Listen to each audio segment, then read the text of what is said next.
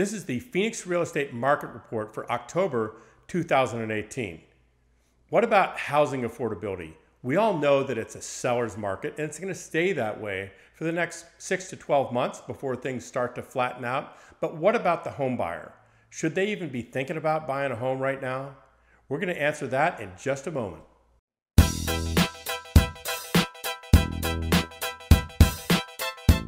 Now, about the housing affordability question. Here's how I'd like to break that down. First, I'd like to set that up by taking a look at a couple of things. First, the annual sales rate.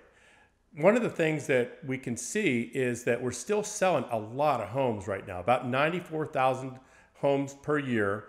And the makeup of those homes is something that I think we should all pay attention to. For example, if you look at the third chart down in this post, you'll see a sample of that graph showing the types of sales and the different time periods.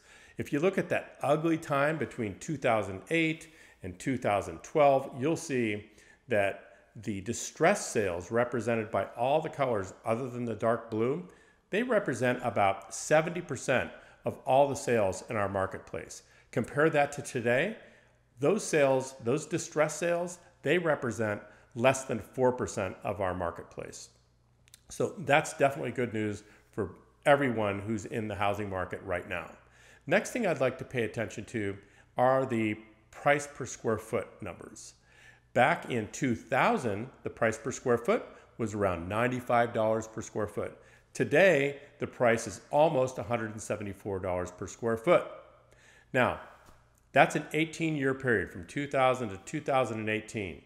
And if you look at that graph, you'll see lots of spikes and dips, ups and downs.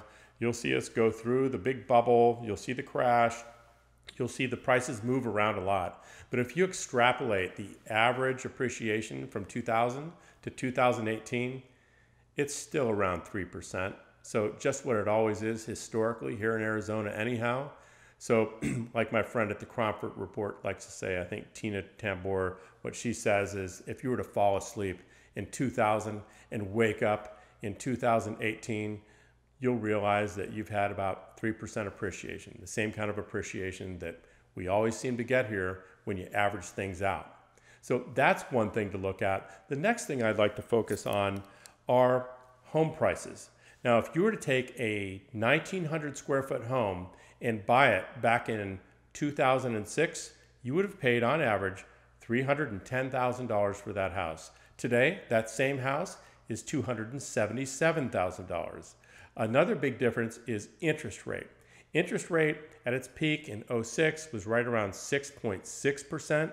Today, interest rates are at 4.68%. Now, that would give you a payment on the home in 2006 of $1,880 per month. And today, in 2018, you'd be looking at a payment around $1,361 per month.